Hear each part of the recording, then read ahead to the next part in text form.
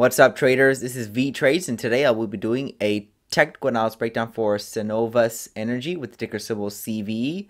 This was a viewer's request, and thank you for the donation. I will first go over what I see on the daily chart and finish the video off with the weekly chart. So let's go ahead and start the chart review by looking at the daily chart for CVE. What clearly stands out to me is that prices are basically just going sideways. This looks like a very large ranging pattern. So it looks like the range started after this downtrend, and it started back here in June of last year. So basically prices have been pretty much flat for about a year. So let's go and draw a range to represent that sideways trading. So it looks like most of the touches or the support is right around the low $15 level. That's what it looks like we get the big bounces from. And it looks like we get these large rejections from right around the $20 level. So this looks like the range pattern that prices are respecting. However, in this range, if you look closer, you can see that the highs are getting lower and lower. So there was a high created right over here. The next high was even lower. The next high was even lower. And the recent high back here in early June is even lower. So there's a descending pattern going on right here. And if I connect the swings from the peak all the way through the swings, you can see that all these touches are being respected by this trend line. If I drag it down, it becomes a channel. We got 2 touches on the bottom, 1, 2, 3, 4, 5 touches on the top. So it looks like there's a bearish imbalance going on here, meaning there's probably more aggressive sellers in the market than buyers. So it looks like prices do want to drop lower, at least in the short term. So those are the two major patterns. We have this downward descent in price, but also a kind of a sideways angle too. So we have two patterns in play. Where does it look like prices are headed? Well, we're gonna have to use measure move targets. So you can see there was one large drop right over here. After the large drop, there was 2 legs up. So there was one leg right here, 2 legs up, which marks the center of the pattern for another drop. Prices could not drop any lower. It stopped at the 1460 level. It cannot reach the measure move target. If the market fails to do something, it's going to probably do the opposite. And that's exactly what happened. There was 2 large legs up from there, because this 1520 level was a very strong support. So let me go show you guys that right now. So those 2 large legs up, 1, 2. Now, after the 2 legs are met, you can see we found resistance. We sold off. So basically, this entire drop can be just 1 leg, because now since the market reset with the 2 legs with a large drop, another leg can form over there. So we can go and move this large drop to right about here. So this is one large drop right here, and the second large drop started from right about here. So that's what the shorts are targeting now, this 1180 level. However, at the same time, the bulls are also in the market, because you have 2 market participants. You have a buyer and a seller. So the bulls looked at this entire up move as 1 leg, and they dragged it over right over here.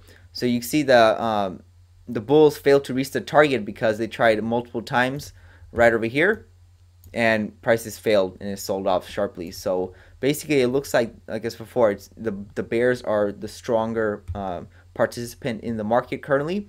Looks like, you know, we're about to be seeing the lows of the range retested again, right at that low $15 level, the 1525 level. We just got rejected from the trend line. And also, it was 2 legs up too. So there was 1 leg up right here, 2 legs up. So let me go and zoom in so you can see that more clear. Market moves in 2s. You'll see it numerous times. So there was 1 leg up here, 2 legs up, hit the trend line, strong rejection. We're staying below the EMA. So this looks like it's targeting the low $15 level, and potentially we might even get a breakout of it to reach the lower price levels. So right now it's looking bearish in the short term. However, I'll show you guys on the weekly chart why prices could continue to trend up higher out of this ranging pattern. Let me show you guys one more target. So this is also another measure move target, which coincides with the larger one. So this is 1 leg, this is the second leg, right around the same level. The high 11s, low 12s is the target currently for CVE. Again, it doesn't have to be reached, but this is the target that the shorts are expecting to be hit, because it looks like they're the stronger participant currently in the market. So let's take a look at the weekly chart now. So here's the weekly chart for CVE, and overall you still see that this is all just a correction, because the market had a nice rally from the 2020 lows all the way up to May 2022. So this is one huge push up. So this is just a correction because most of this gain has not been taken back. So we can still be expecting another push up higher from here in the future. But in the short term, it does look slightly bearish because price made this huge run up. Let me show you guys that right now. After this huge run up, the price lost steam, and then, you know, obviously it collapsed and went inside this consolidating pattern. So it's finding a lot of support at the low $15 level and strong resistance at the $20 level. So it looks like, you know, like before, we're still below the EMA. So prices are trending down, at least making lower highs. So we're coming to a compression point because you can see that we're making lower highs but equal lows. So it looks like we're probably gonna see a breakout in the short term, most likely towards the downside, because that is the looks like the dominant pattern currently in play. However, after the breakout, you know, what are we gonna do? Usually that breakout, there's a good chance that we're not gonna reverse all the way like this. There's a good chance maybe we break out and we hit this target, and then we finally start reversing towards the upside. Or what can happen is we do the breakout, just a small one, maybe not reach the target, which would be even more bullish, and then prices come back in the range and start trending out of it. So that would be the even more bullish situation. We'll see which can occur, but as right now, that's what I'm expecting. I'm expecting downward pressure, low 15s at least, and then this will probably even get a breakout, because how many times are we going to bounce from this level? Eventually something's going to give, and the target is still outside of the range. However, like I said before, the pattern, the dominating pattern overall is still up. You can see that, you know, this is still a uptrend territory because because if you do a Fibonacci retracement from the lows to the highs, we're still within the 50% amount. So price hasn't even retraced 50%. This is a 382 retracement, so only about 40%. So still, most of the gains are still intact, and the market could be just resting for another leg up. So let's just say this is the bottom right here at the 1443 level.